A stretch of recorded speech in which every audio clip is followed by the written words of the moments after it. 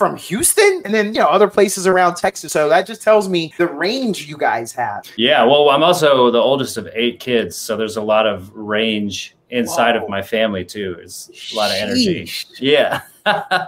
It's a big crew. They couldn't get it right. I don't know. There was some numerical. Yeah, it's a big crew. We don't have to have family reunions because every time we get together, it feels like one. Can imagine.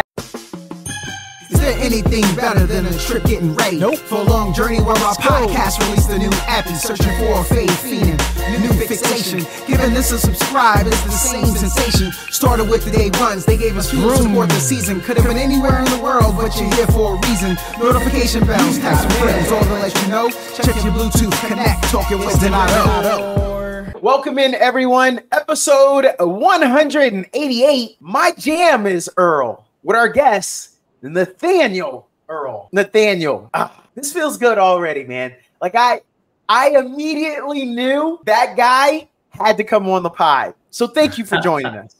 Thanks for having me, Donato. Pleasure to be here. I just want to start with something. I was going to save this for the radio show, but I gotta know, Nathaniel, you seem like a very comfortable person in like any setting. Now, I want to know, has anyone ever told you that? Do you think that? And then I got to know, where does that come from? Well, I appreciate that. First off, thank you very much. I think maybe it comes from actually having crippling anxiety and working through it kind of systematically. Maybe it's a developed comfort. But that is a kind thing. I don't know that I've ever heard anybody say that before. Well, I observe. I saw you. I saw you with Daniel Fears out on stage. I saw, again, what you project. You're right, man. You could be the worst. But what I saw, what you project to us. So I'll say this, Nathaniel, and I'm not judging. This is just for the audience, for my research. Of the people that you've texted, I'd say the last 10 people that you've texted, I'm going to say they don't all look the same and they don't all have the same background. I think the last 10 people you've texted are very diverse. Ethnicity, maybe even sexuality. How close am I? I'd say you're pretty spot on. I could do a little inventory. I gotta know. This is... So Daniel Fears is in there. Another young guy I'm producing, one of my business partners, an older gentleman from a mastermind group that I'm a part of, my partner, Allison, and my younger brother, Evan. So, there's a little roster in there. Now, the reason I say that, and I want to take this a little further, is you are a music producer. I don't want to paint you into a corner and just give you a label. But one of the things you do, you produce music. Correct. Right? Yeah. Music producer and composer. Oh, wow. Okay, we're coming back to that part. Let's stick with the production. Yeah. People come to you, and what they're thinking is, I got this sound. I want to do it. I know they come to you different ways, but I'm just going to be in this vein for a second. I got this sound, Nathaniel. Or maybe they call you Nate E, Big Nate. I don't know what they call you. But they were like, hey man, I really want to do this. Now, that could go two ways. You could beat them over the head and say, you do know I'm Nathaniel Earl, right? You'll do what I tell you to do. Or, look, I didn't even get through that one. Or you'll say, bro, let me, spill it. What are you talking about? What do you want to do? What are you feeling? What are you thinking? And we like that, Nathaniel, because I think you're the latter. And I think artists, I think people, we like that. And so that's why I gravitated to you, because I saw that and I was like, this guy, again, it's my podcast. I have on who I want, but I know who I wanted. Where does that flow with you when it comes to producing? Someone comes to you. How does that normally go? How do you feel like it goes? Well, first off, thank you for wanting me. I feel honored and wanted.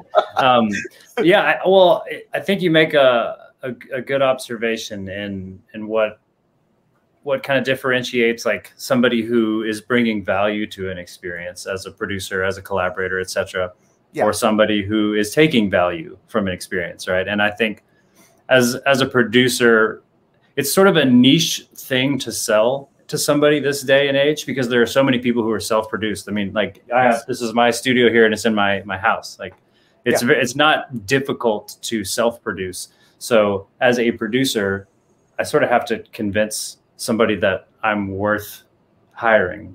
Yes. And so what I try to do with that is I really try to get inside the world that somebody's developing with this piece of music or this collection of songs they're doing. I really try to inhabit that space and understand the underlying message of what they're trying to impart, what they're trying to say, and hear it and see it, like hear it through their ears, see it through their eyes, and then bring out the things that I know how to bring out from my years of experience in the field of music.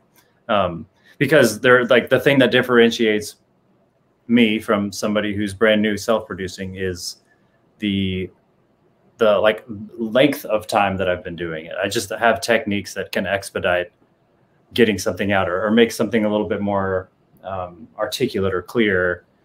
Not saying that I'm better than other people. It's more just, you know, like if you've been gardening for 14 years, you know how to garden a little bit better than somebody who just started. They may eventually be able to whoop your ass in gardening, but at this moment in time, I have something to offer that the brand new producer doesn't. And so I guess that's a really long way of answering your question and saying that I very much do try to humble myself and inhabit the space that the artist is trying to populate or trying to create. See, we're gonna peek behind the curtain here, listeners. I told Nathaniel I have a bunch of rules, guidelines for the pod. I don't write them down. I try to remember them and get them out. I did forget one, Nathaniel, and what I always say is, you can never be too long-winded. It's a podcast. I told you we would hold for an hour. If they're already a fan of mine, a follower, then they know my style. And if they're someone in your circle, again, they just want to know, they can pause it, go in the house, do something, come back out, get back in their car and continue listening. So see, I did forget one, but we got that out. And now that's a little peek behind the curtain for those who are listening. Nathaniel, when you said that, it took me so many different directions. I'm gonna just go with two. Mm-hmm. Do you ever turn people down? Because Nathaniel, I heard about you, right? Like I know Rodney, and Rodney has some amazing stuff. And he's like, yeah, Big Nate did it for me. I'm like, who is that? And then I see you and I'm like, man, you don't look like no Big Nate, but I know I really want to get something out. But this is my first time in a studio or really putting this down. You don't have patience for that, do you, Nathaniel? Like, you tell me maybe to go somewhere else? Well, it really depends. Like I'm working with a band right now. It's their first time ever recording, and they just became a band very recently. But there's something about them that's like really genuine and really transparent. They don't have big egos. They're not the young band that thinks they're going to take over the world. They know what they're trying to say, and they're really confident in saying it. And they do it articulately, and they're very humble, and they listen to my feedback without question, which therefore like encourages me to be more selective with my feedback, because it encourages humility out of me. Their humility begets my humility. So I would definitely work with people who are brand new. In fact, sometimes I like doing that. It just depends on the person and the situation. Money is obviously a factor. So like if somebody's brand new and has the ability to pay, then I'll always consider it. If somebody's brand new and is looking for the hookup, I'll probably have another recommendation. Yeah. 2 studios over, buddy. Now I mentioned it before about you being the controlling producer, which I doubt anybody ever really wants that to be your reputation. I don't know. I guess you're just like really accomplished and everyone knows, well, he does it his own way, but you're going to love it, I guess. But what about that other person I kind of hinted at earlier? Yo, Nate, you're going to do whatever I say, man. Like, don't even mess with it. Don't even mess with it. I want it to be like this. What about that artist? That's maybe a little standoffish, little too protective? Come on. Okay, you said you'll work with the rookie, but will you work with the stingy artist? Again, it really depends on the vision and the person. You know, if Frank Ocean came to me, somebody notoriously like very particular, I would say yes, of course. Like, I will sacrifice myself for you, Frank. But it depends on who it is. You know, I think the opportunity. I'm more particular about the quality of the person than I am the quality of the music, for sure. Because I think everybody has good music inside of them. Right. There's just certain techniques to unlock that. But there are certain people who I would do just about anything to work with. Frank Ocean among them. So you're proving exactly what I said at the start, because I gave you that. It was just a wacky scenario. But in hearing you say that, I like that you said that, Nathaniel, because you made me think about the problem with my example. That person may not be doing it intentionally. Maybe every other path hasn't been fun for me.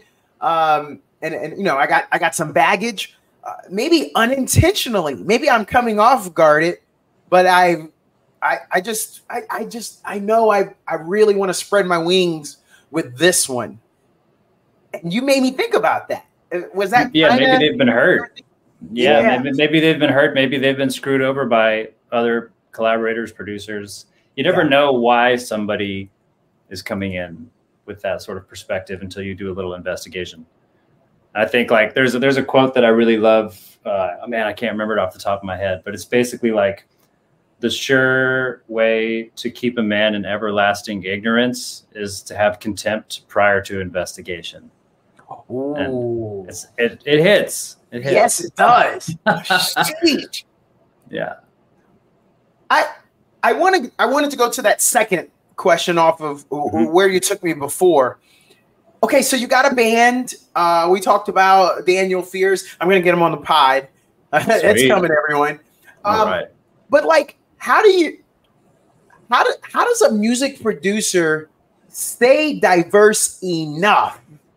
Now, this is kind of what I was saying before. Like, you kind of got to dip your toe into this and that and this and that, right? How the heck do you pull that off? Because I think it can enhance your artistic ability, your production value.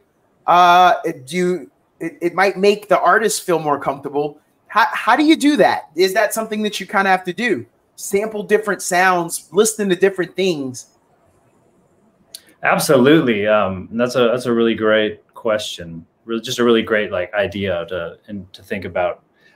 For me, I'm an avid music listener, and I'm kind of a major nerd when it comes to all things music and music technology related. So I sort of compulsively can't help but expose myself to new types of music or new types of equipment and expand because I get bored really easily, and I'm always looking for that thing that I haven't ever imagined before that sort of develops a new node of thought that I can then go and inhabit. You know, like it's like when you're playing a video game and you like clear the map and then you just spend all your time over there for a while.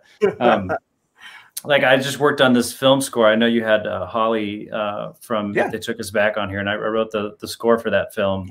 And when she asked me to do that project, it was very intimidating for me because of the subject matter, and also just because the style of the film was so different than anything that I'd ever worked on. So I spent a lot of time listening to like pre-Civil War call and response music. And then I spent a lot of time listening to contemporary West African folk music. I just built like a giant playlist and like submerged myself in it for weeks to sort of download that information. And it did. It definitely expanded me as an artist, and it gave me, I don't know, I loved being in that space for a while. And music for me, music sort of creates an environment that I live within. And so I listen to ambient music a lot because it creates a relaxing environment.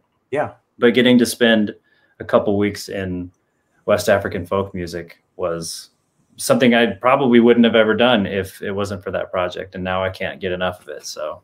Oh, well, yeah. I think, it is coming over. It's taken over, man. I keep every now and then I'll hear something, and someone in my circle will be like, "Oh man, this Afro beat is killing right now." And I'm like, "Yeah, okay, yeah." Did not hear that. Thank you. Like, it's just like so many people are coming to me and they're like, "Oh, this is new. You haven't heard of this one?" And I was like, "No, I haven't." It's just, I don't know. That's not happening many other places. I think there's a lot of excitement right now. To your point, I think West African, I think Nigeria, I think that's what I'm getting a lot of in my circles. A lot of people are coming to me like they're finding stuff and they're bringing that excitement. And kind of like with you, it's making me go dive for some things. I got to have something in my back pocket ready. Be like, "Oh yeah, well, I bet you haven't heard of this one." Right.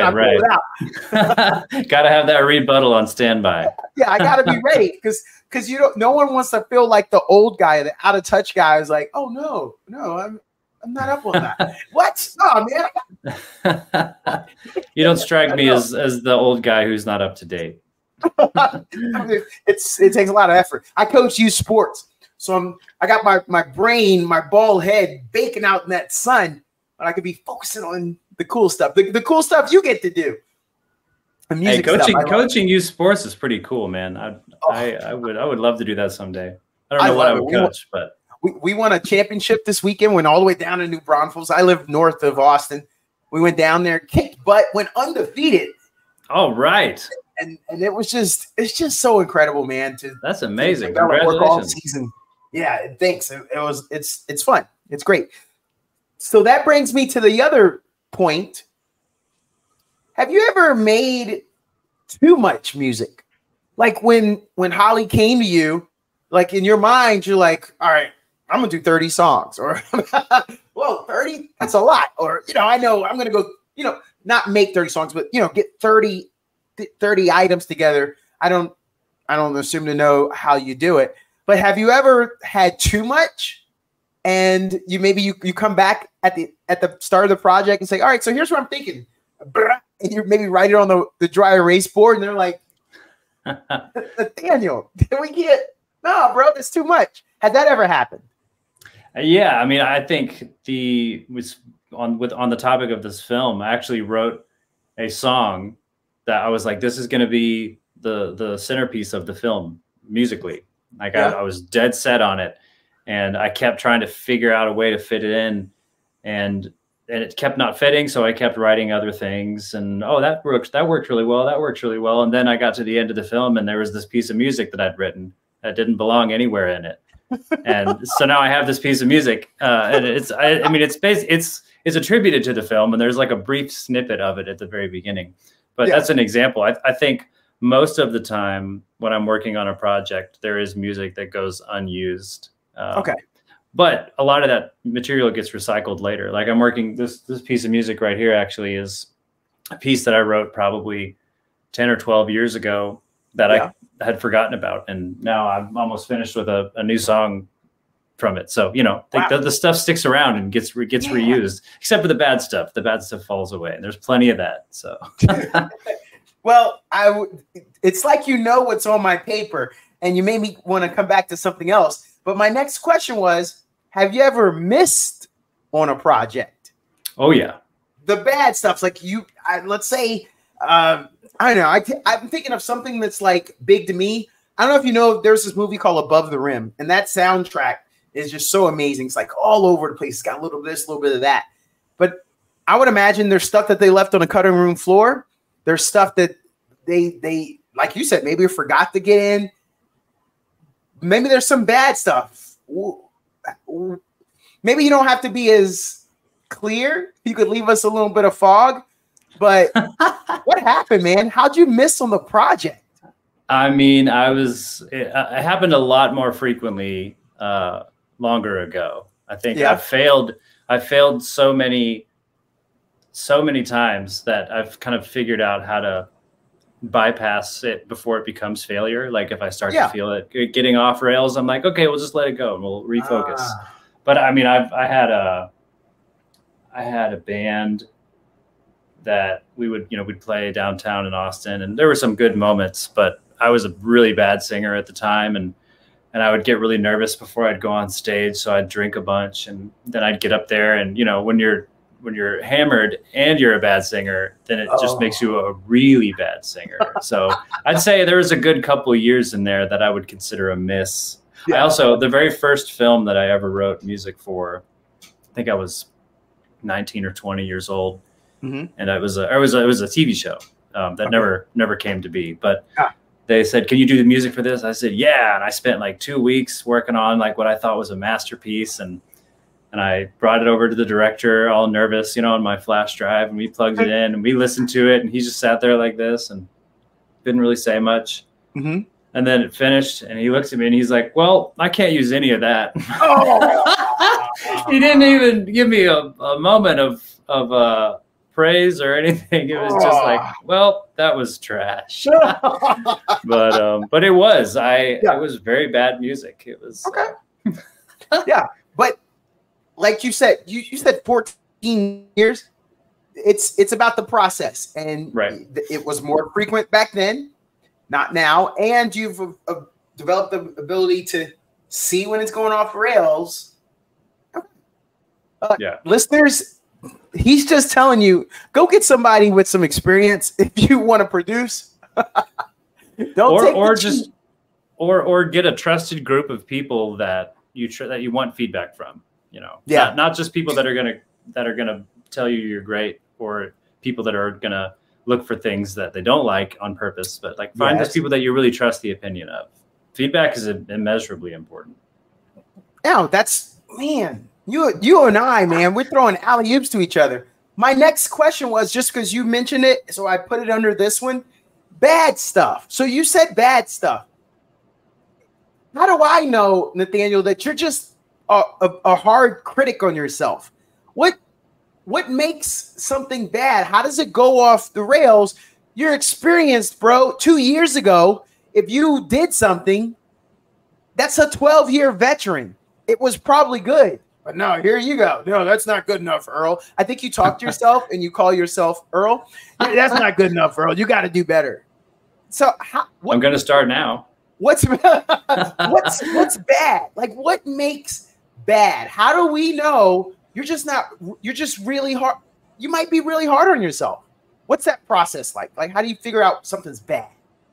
Well, you are right. I am hard on myself. I've tried intentionally to be kinder to myself. But objectively bad is when something becomes too much about you. At least that's my opinion, right? So especially in a collaborative environment, you could have an idea that you feel really strongly about, right? And this is you, this is collaborators, say, right? And so if this is your strong idea and you just take it all the way over here, to me, that's bad. There could be good in that, you know, like I think it's kind of impossible to say if something is good or bad in art because, right, it's art, it's interpretive. Yeah. But bad is missing the point.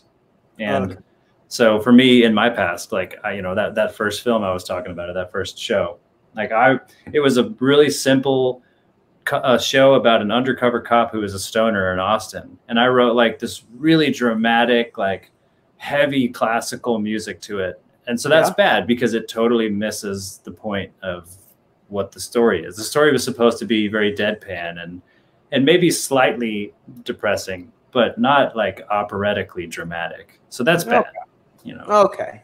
All right. I mean, I'll take your word for it. All right. I want to go back, all the way back. We need to know a little bit more background. Nathaniel Earl, where are you from? Where did you grow up at? I have spent a long time in Austin, Texas. But when I was born in Houston. I think I lived there for 3 or 4 months. So not a lot of memories because, 3-month-old. Yeah. But I moved around. Like I lived in a few different cities in Texas. I lived in Boston, Massachusetts for a few years. Whoa, what years? Like 93 and 96 or 97. I was also really young. So okay. I used to live in Boston too. Oh, no way. Well, the Big Dig was still happening back then. So. Oh, wow. Okay, sorry. Sorry, you didn't have to flex on me. You were way back. It was done by the time I moved there. Oh man, well you got to enjoy it. Yes, I did. Then, yeah. On motorcycle too. Oh, all right. When we were there, it was through those like tunnels. What kind of bike? What kind of bike? It was a Hayabusa. Oh, damn. Yeah. You really were screaming then. Jeez. Yes. There's amazing. nothing like dragging 1 o'clock in the morning, dragging me. Just you could judge me. 70 miles per hour and just leaning, just a pack of us just leaning. Because you can hear your pipes. It's just echoing off. Oh man, through the tunnels and all that. Oh man, very successful, man. It was great for us. I believe it. I used to ride too. I had a 80s BMW. That was pretty quick, but nothing like a Hayabusa. Oh yeah, that's amazing. Yeah.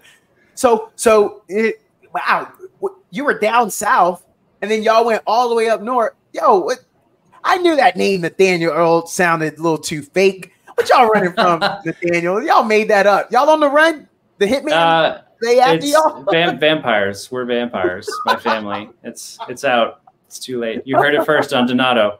Yeah, I know. Oh crap! Now that I figured it out, don't come for me, please. I won't. I'm a vegan vampire. Yeah. The considerate vampire. Hey, there's a new movie. Tell someone. The considerate vampire. Yeah, that sounds. I'll bet Dennis Quaid is the lead in that. Could you imagine a considerate vampire?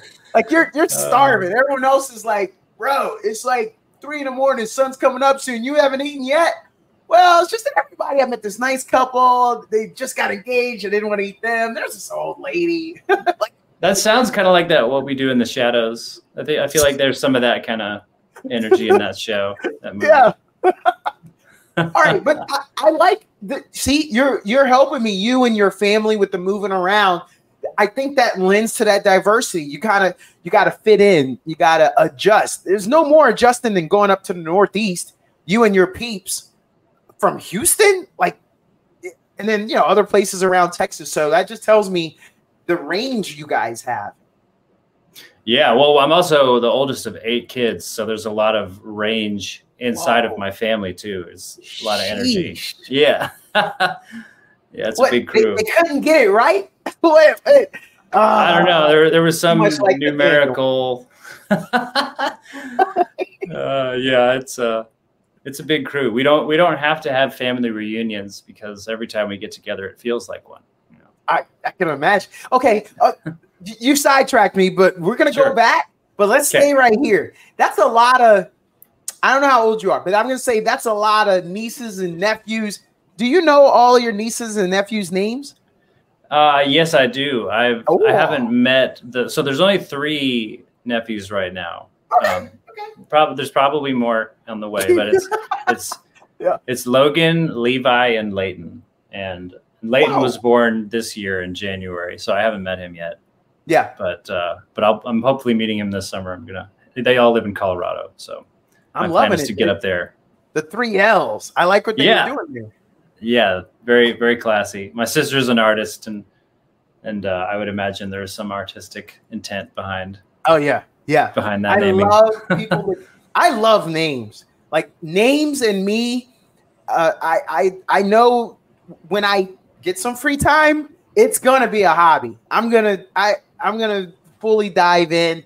But just now, I just flirt with it. I like to see a person and kind of guess and see. And then I love it when I ask someone, like, so what's the story behind your name? And I'm like, I don't have one. I was like, well, you need to make one. Yeah, I don't have a name. I say that. I have the audacity to tell people they're boring, Nathaniel. And then if there's a great story, I'm like, that was an amazing story. You're not living up to your name. You're boring. The name's awesome. But Nathaniel, I'm telling you, you have me saying too much already on this episode. That's what I'm here for. That's what I'm here for. We get 188 episodes in, and this guy ruins it for me. People are realizing. Okay, so I want to know. Bear with me if you were brown bagging it, but I don't bring this question up all the time, but I do like it because we kind of like to learn about people. Senior year, you just got your lunch tray. You're coming out of the lunch line. You're hitting the cafeteria. You're looking all around. There's a bunch of open tables. Where do you sit? With which group? That's a good question. I don't know. I think I tend to be somebody who moves around in groups quite a bit. Yeah. I like that feeling of I like the transient nature. So, it'd probably be the one that had the girl that I had a crush on. I like it. But it would probably be a different table tomorrow, Yeah. Yeah, because you don't want to give her too much attention. Right. Or I probably involuntarily would have and then been asked not to sit there again the next day.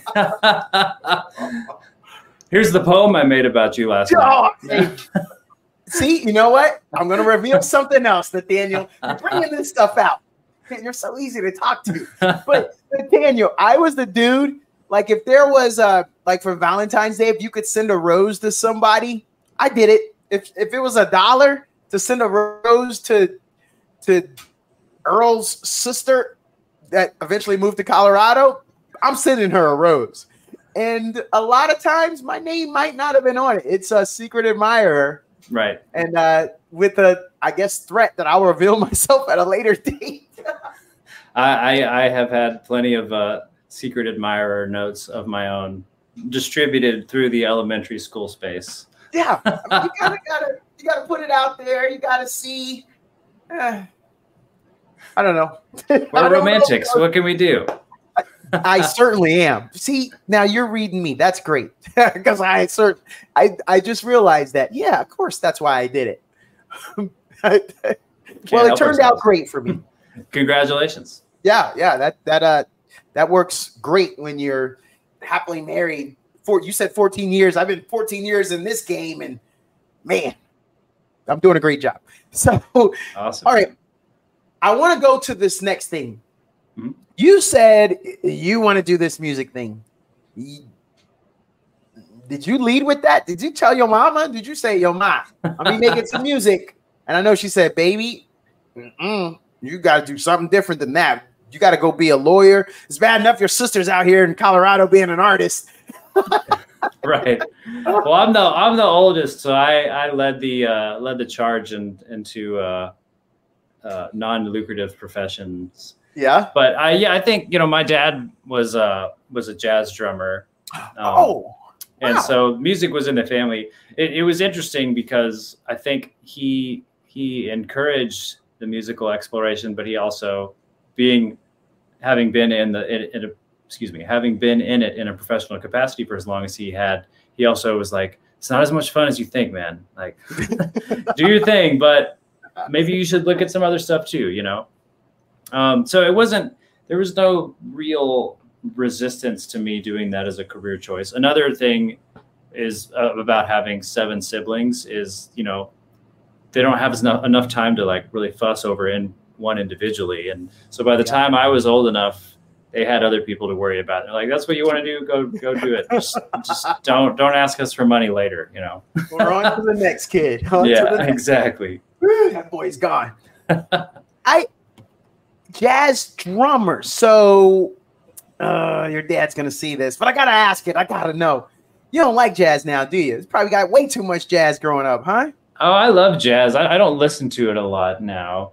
I think because I've listened to it so much throughout my life. I mean, and jazz is an infinite universe of musical exploration. Yes. But I don't listen to it in a recorded format as much as I used to. But I still do love jazz. When I go out to watch music, I'm often watching jazz. I'll go to the Elephant or Parker or something. I'm a big Latin jazz fan. My dad played a ton of that. All right. Yeah. I go down that path. But it helps me. I'm a Latin dancer. So if you wanted to see some cha-cha-cha, I throw some Latin jazz and I got you covered. All right, let's pull that up. Where's my wife at? But I'm not shy. You're going to need to see me out in Austin. Dancing is what I do. All right, so then I want to know just your playlist, your personal playlist. today, I don't know if you were in the house all day, but I'm going to say you went out, you had a 20-minute drive. Are you listening to your work, the stuff you're doing for others? Are you taking a break to see what's on the terrestrial radio? You do a little satellite and you just scan. How does that work for you? It depends. I think I try not to listen to the music that I'm working on when I'm not working on it. Yeah, because it can just get caught in a loop, you know. I could imagine. I'd say most of what I listen to right now is ambient music. So like music that's just very like meditative, very calm. Like I have like multiple ambient music playlists because I'm working on music so often.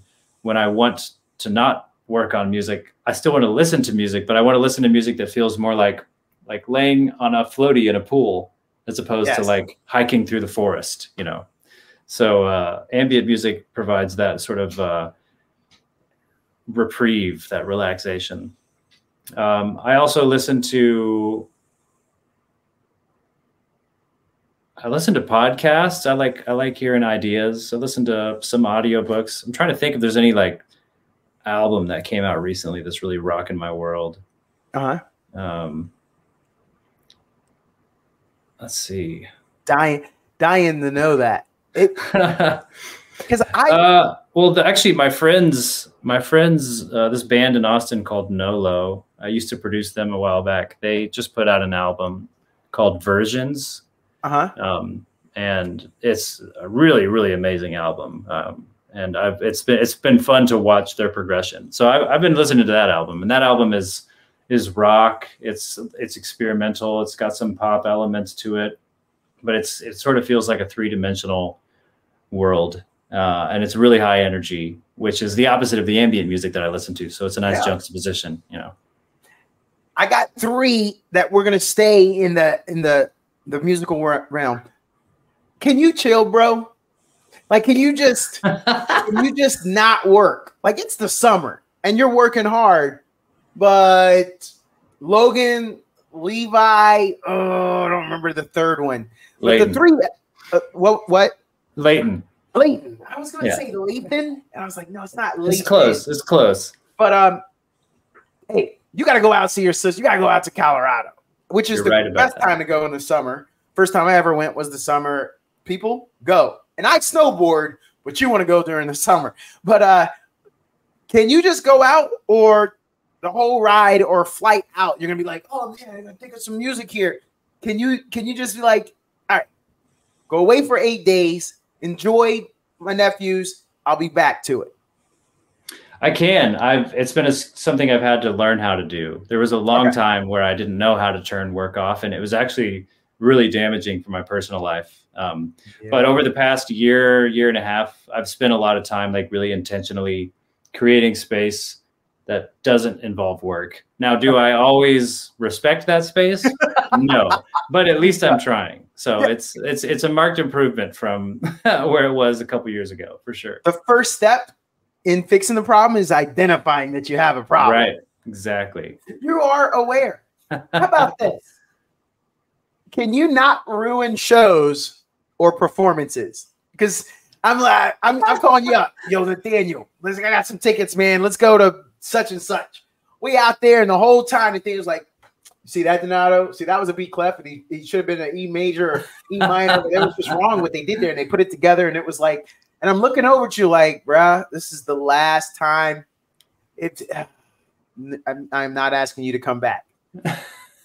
Tell me that doesn't happen. It doesn't. No, I'm pretty respectful at shows. I'm more the guy who will talk about what kind of gear they're using than the theory. Oh, so I'll be like, oh, that's like a 1970s Moog for sure, you know. Oh man.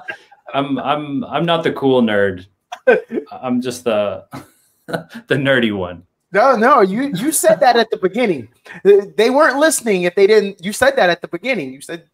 You told us you were nerdy about it. I'm a nerd. What about your circle? I bet everybody wants to come at you and be like, yo, Nathaniel, I got a recommendation, man. I heard this band, or I got a cousin, or I bet that just runs rampant because everyone's like, oh, I know this dude is a producer, man. Like, does that happen? Like, I think it happens where you just can't even chill. You're at the family reunion with your 7 siblings, just hanging out, and then everyone's like, hey, man, I'm writing something or I'm singing with. Does that happen? I feel like it does. It happens a fair amount, but the amount of those that actually go from talk into action is like a very small percentage. Oh, okay. So I can field conversations, but there's always that person that's like, oh, I really want you to produce something for me. And I'm like, cool. Yeah. And then the next time I see them, they're like, I've been thinking it'd be really cool if you produce something. I was like, cool. And it's not frequent that they follow through. So it's not too bad. Nathaniel, I want to know what would be the ultimate item for you right now? And this could change. 5 years from now, you could say something else. But there's Donato. This guy just went big. His podcast just like took over the world. And he's making all these connections. You see me, and then you hit me up. You DM me, and you're like, yo, Donato, remember me, bro? Episode 188? And be like, yeah, I remember. Well, I was hoping that maybe you could, boom, what are you asking for, Nathaniel? I don't know. I don't know what I would ask you for. I think what I would, like, if I have something that I would really like right now that I don't have, I'd like to work on a feature film soon. I've done a lot of short films. I have yet to work on a feature-length film. And I would love that. Or a TV series, like something that provides enough anxiety to like kill a small animal. That's what I want. Yeah, wait, you can't just leave that out there. So you're flexible. You'll take almost anything. Because the first thing that popped in my head is, all right, man, I go talk to Vin Diesel for you. Because you saw me on Instagram shooting with Vin Diesel. I don't know, he's from New York. I'm thinking he's a basketball player, but we're shooting around at his personal court because his is smaller than mine. It's too much running at mine because I told you I'm a big deal by now. Yeah, I understand. I see it. I got a full size. We'll play in his little dinky court. Vin Diesel, fast. What? I don't even know what number we're on. Let's say 21. Fast 21. Would you take that? Are you flexible, or you think? I don't know. I would definitely talk about that, but that's such a specific style. I don't know that I have enough established skill in that space to confidently take on a project like that. But I'd probably say yes and just work on outsourcing it to really good people. Nothing wrong with that.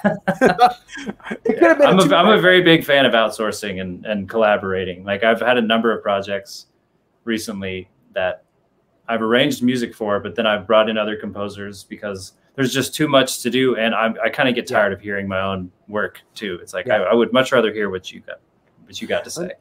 No, I like that. Wow, that's big of you that you would want to share the spotlight, because I'm sure there are a lot of people that are like, nah, bro, this is all me. This is all me right here. Like, it's all me.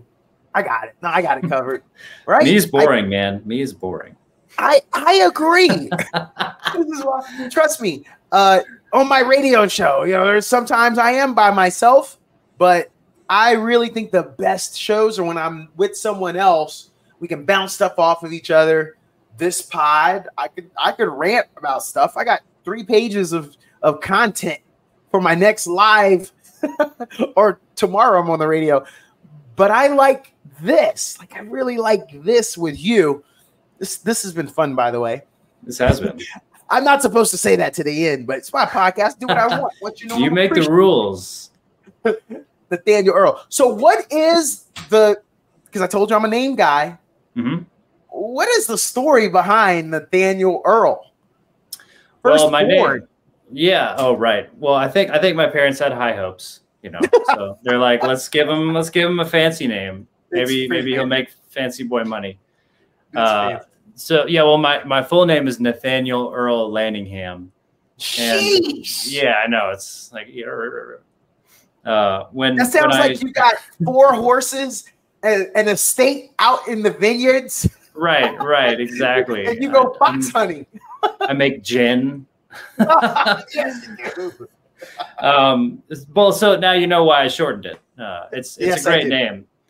It is a great name, though. But I just needed to shorten it. I go by Nate typically, but Nate Earl was just, it felt like a little duncy. So Nathaniel Earl, it sounds kind of fancy and kind of redneck. And I was like, that I can appeal to multiple demographics there. So that's the story. That's the story. Not a very good one, but it's a story. No, the Lanningham, though, man. Yeah, I feel like you're the guy I got to reach out to and say, hey, man, when can you fit me in at the country club? Yeah. I want to say that I played that course. Come on, man. All right, I'll carry your bag for you. I'm a longtime valet back in the day, so I'm a bag carrier by trade. Nathaniel Earl Lanningham, that's a dude I would loan money to. Hey, let's talk. Trustworthy. Let's talk. Until I meet you and I see you're a music producer and composer, I'm like, nah, I'm good. Exactly. I'm fresh out, buddy. I'm fresh out. I sent the 3Ls a gift for the summer. I'm out of money because you're just gonna go buy some more equipment. Right, exactly. That's the stereotype I got. I'm making this up as I go along, Nathaniel. You can stop me, but would that be true? I'm entertained. Would I go buy more gear? Yes, sir. I would update a couple of things, but I would probably reinvest it in marketing. Oh, no, that's good. I was going to go with a joke that your partner catches you and you're not on your phone looking at scantily clad. You're looking at equipment. Not equipment, not like in the barbershop. Yo, did you see that equipment? Well, Nathaniel didn't. Nathaniel's looking at it. Whoa, that's like a 12-inch woofer. Yeah. I used to be like almost addicted to browsing Craigslist for musical instruments, buying and selling. But it's been years. I've overcome my equipment addiction.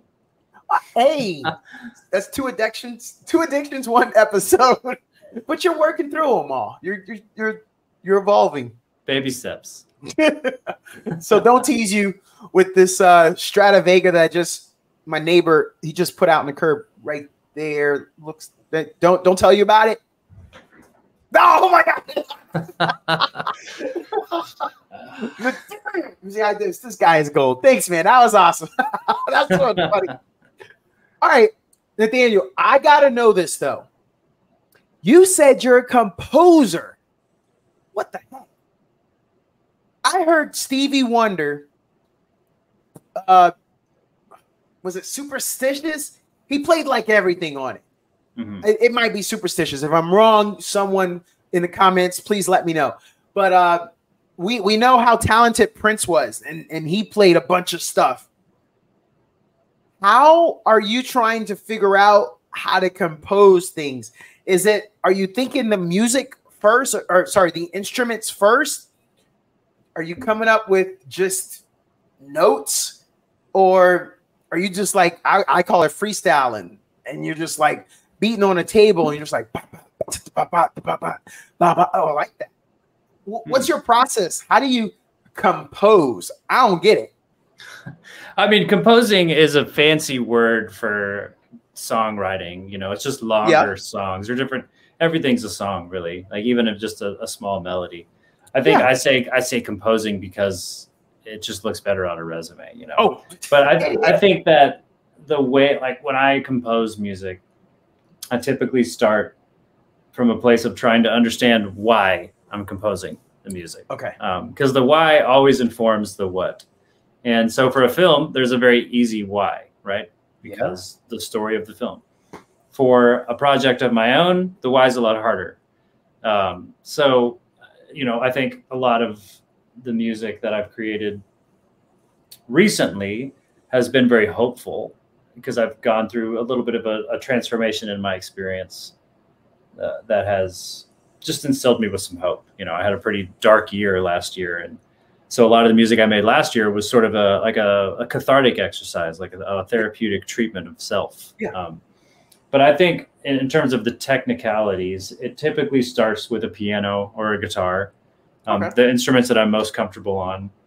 Occasionally, it'll start with a vocal melody, like I'll be driving or in the shower or something. Driving and shower, I've written more songs in those two places than anywhere else. Especially driving. There's something about like the part of your brain that you need to survive while on the road. Yeah. There's just enough of your brain that's occupied by thought that the rest of it can roam freely without getting into crazy town. You know, like you can just stay in creative town. And so I've written a lot of music while driving, and then I'll hit a voice memo and take it home and then play it on piano or something. But it typically these days, there always has to be some kind of story, some kind of reason, some kind of idea that is like, I don't know. I guess story is the word. It has to have a purpose. There has to be some kind of purpose, right? It's not just sounds. There's emotion behind it. So, all right. I asked you that question earlier when I became big and famous. Mm-hmm. How about this? When you're big and famous, and we're talking NEL, they got that up in Vegas. I got to know, you're already working. Let's just say you got a show in Vegas. That may not even be what you want. What is the next thing that you would want to do? Would you say, I've always wanted to have something on Broadway. I want to lock down Los Angeles. I want to go to Germany. I really like a sound. There's some synth sound that's coming out of there. There's some EDM over in, like, what it would be your next move after being big enough to do a week in Vegas? I don't know. Maybe like take an extended vacation. That would be sweet, you know? Wow. Like take a couple of months and travel sans music. That would be great. Wow. Hit Iceland, hit New Zealand, some of these island countries. You know, I'd like to explore things that are rare in a musical form. So maybe hearing like, you know, a famous, like hearing the reverb inside of a famous cathedral in Spain or something. That would be cool. That would be cool. I'm glad I asked that because you went way different of a direction than I thought. I was trying to push you towards getting back out there performing again. Nathaniel, get up on that stage, appearance, and put on another show. No, but I love that. And here I am. That was one of my questions. Do you know how to chill? That sounds kind of chill. I know how to conceptualize chilling pretty good. I know how to imagine chilling. I'm getting married, and you're my boy. Like, we go back. I knew you back in Boston, and we both ended up in Austin after. Just bear with me here. You think you could help me out with like a wedding song, that we could dance to? Because I'm all out. Does that sound something that you could connect to, or would you turn me down?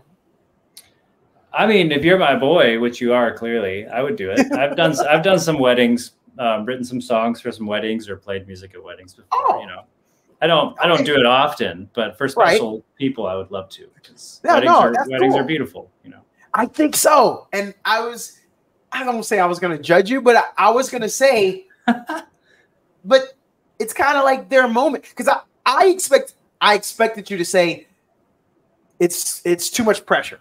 Because, you know, for the rest of their lives, that video, that moment, and it's going to be like, hey, who gave you guys, why is that song? And they're like, Nathaniel Earl. But no, you jump in there. You do it. I like it. Well, it's because there's a good why. Love is a great why, you know. I'll do just about anything for love. Well, you know, within reason. There are margins. I'll do anything within these margins. We got an anniversary at the end of the summer. Maybe you could roll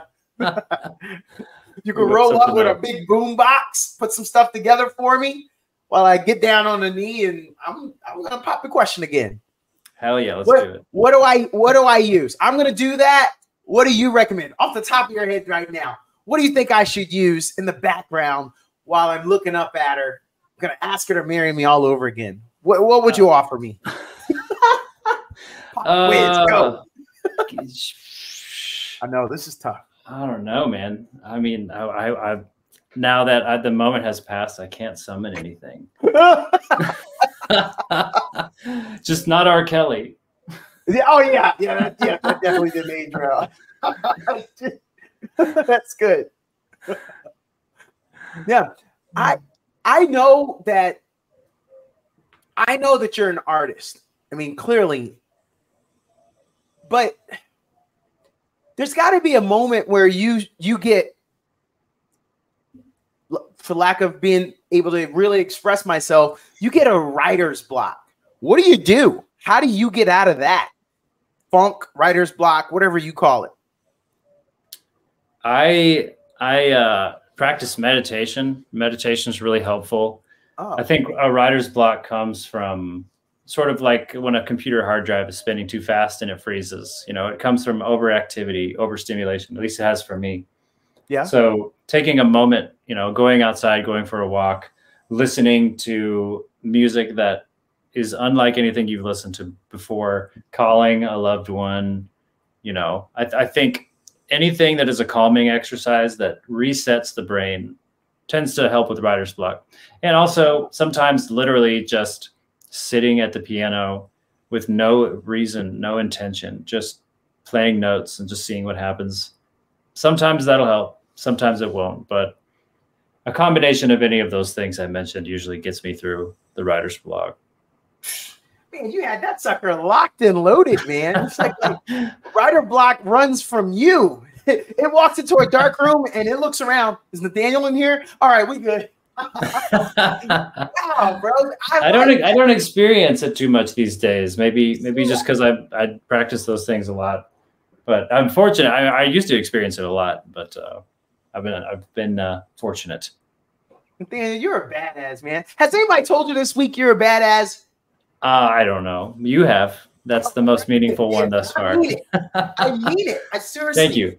I've had a lot of people on, and oh crap, now they're gonna hear this. That was the best answer. It really is, because sometimes when I ask that, I have seen people, and I see like a nervous reaction, like I don't know. It's a fear. They may even be triggered. Like I don't know, but you seem very calm with it.